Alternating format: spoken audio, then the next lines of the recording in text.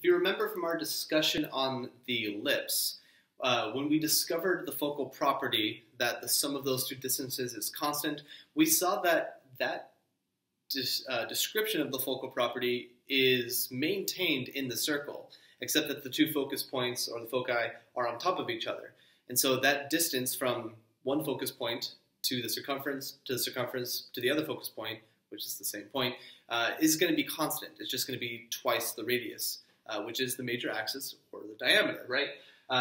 We see that when we get here to the parabola, that same focal property is technically preserved, but in a kind of weird way.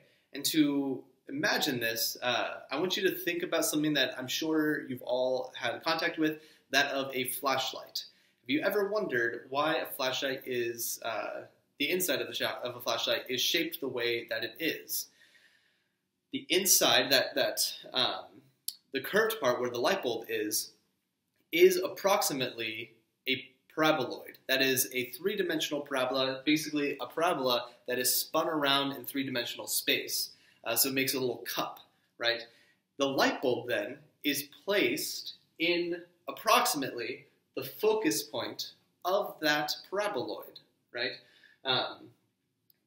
And here's why. Because that same property that we saw in the ellipse and technically in the circle is still maintained for the parabola. Now imagine that this focus point is a light bulb, and you know how light bulbs work. Light emanates out, but it goes in all directions. Now, with the ellipse, as we saw with the perfectly elliptical room, the angle of incidence is equal to the angle of reflection, and so it's going to bounce off the wall and go for the other focus point. The same is true for the parabola. So if we take a particle of light, or a wave, whichever camp you fall into, technically the two camps are one, but whatever. If we take a particle of light and we shoot it out from the focus point to the parabola, it's going to reflect and head straight for the other focus point. But that other focus point is infinitely far away.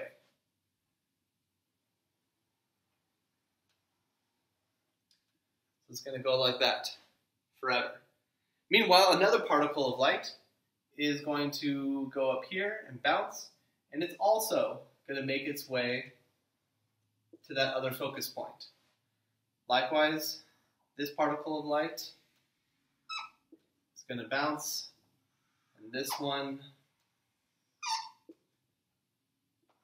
and this one.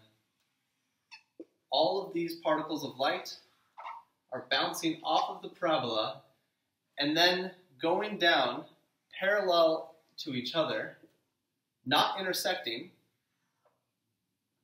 Technically, there's one like that. And heading towards that other focus point. They're trying to get to that other focus point. But obviously, their paths aren't going to cross, so they must be parallel. And they're all heading towards that other focus point, which is infinitely far away. Knowing this property is why flashlights are shaped the way they are. This is a brilliant design. If you put the light bulb in approximately in the position of the focus point, that means that no light is wasted. Every light that comes out of this light bulb is bouncing off of that reflective paraboloid, which is in the flashlight, and going out. It's going towards that other focus point. Now, obviously, not all flashlights are perfect paraboloids, and so that's why they're not all going to be just straight beams of light. But the more powerful ones are closer to this, right? If you take a look at like a mag light versus like a dollar light that you can buy at Walmart, you can see that a mag light can shine very far because all of the light particles are focused and in one direction. The light bulb is closer to the focus point. But if you get a cheapo flashlight, some of the light's not going to be used efficiently. And there are also some that have more like a disco ball on the inside rather than a smooth parabolic surface. But this is why it's shaped this way. It's not just any curve. It is parabolic in order to get the most use out of all of the light. As it bounces off that reflective mirror, which is in the paraboloid, all the light is cast out to where you want to illuminate. I really love that. Now, think about this same process, this same ingenious design backwards, and you will have discovered what Archimedes did in the battle, in a battle, I think it was the Battle Series, I'm going to have to look it up and I'll put it in the notes maybe. Archimedes, centuries ago, discovered this focal property of the parabola and used it to make something rather clever, which, again, you may have actually used in your own life, but you didn't really know why it was working. If you've ever had a magnifying glass and you've found some ants outside on the sidewalk and you hold it up just right to focus all the light into one single beam and then you can catch the ants on fire, what you're essentially doing is using this property. The shape of the lens for a magnifying glass is parabolic. And so you can then capture all of that light and focus it through the focal point. And this is exactly what Archimedes did centuries ago. Archimedes was a mathematician, a brilliant mathematician, and what he did for the king, reluctantly, he didn't really want to use mathematics in this way, but he was kind of forced to, is that he made war machines. He made a giant parabolic mirror. Sorry, that's kind of shaped the wrong way, or it's facing the wrong way, rather. He made a parabolic mirror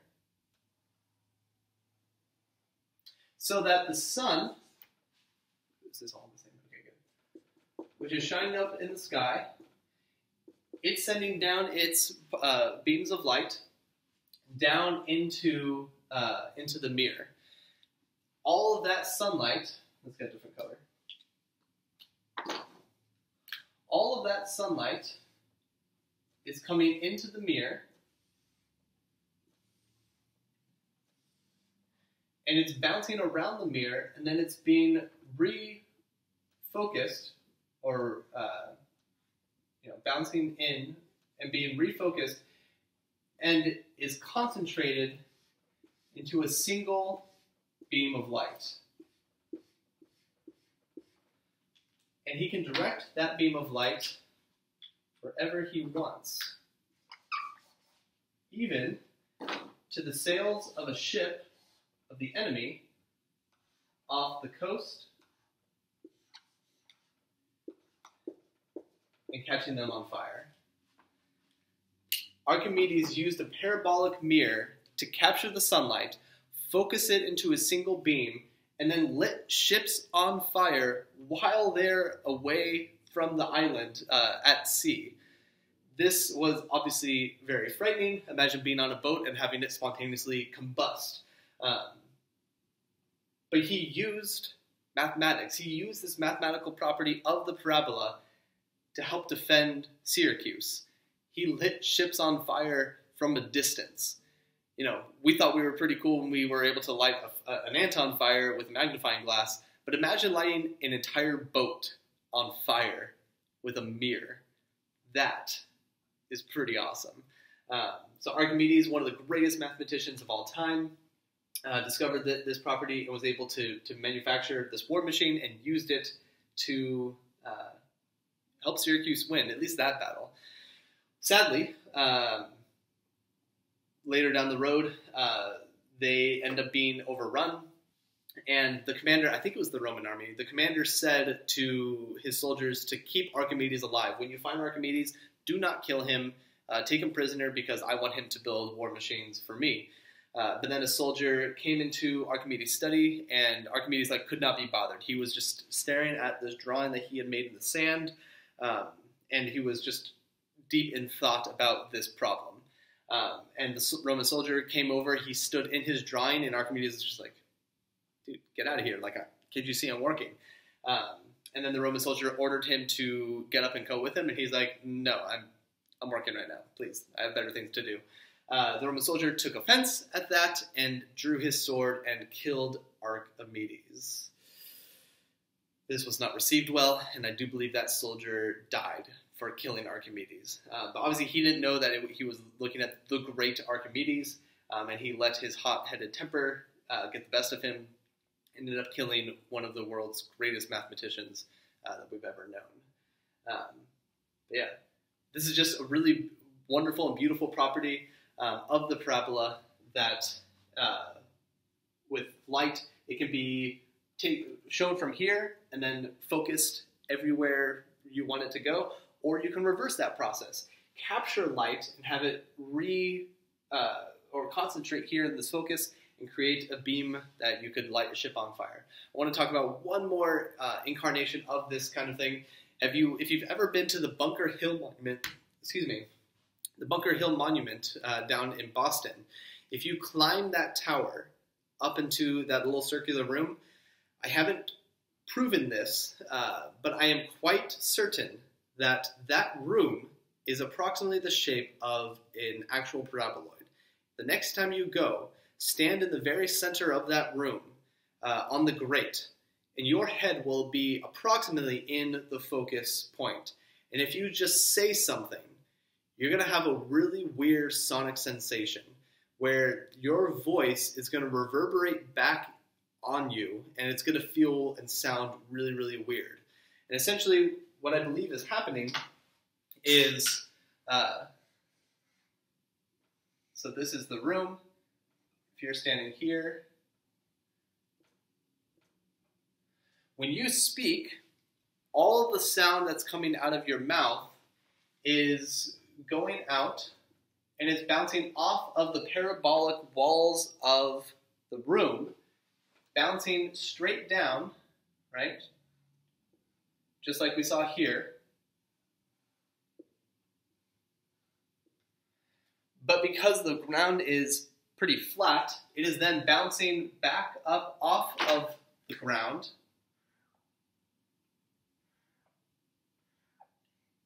and heading right back to your ear. But because the sound of speed is constant, and these distances are going to be a little bit longer or shorter, it's going to kind of come back in an echoey way. So the next time you're down in Boston, if you can go up into the Bunker Hill Monument and stand in the center of that room and just say something, you're going to feel this really bizarre sonic phenomenon.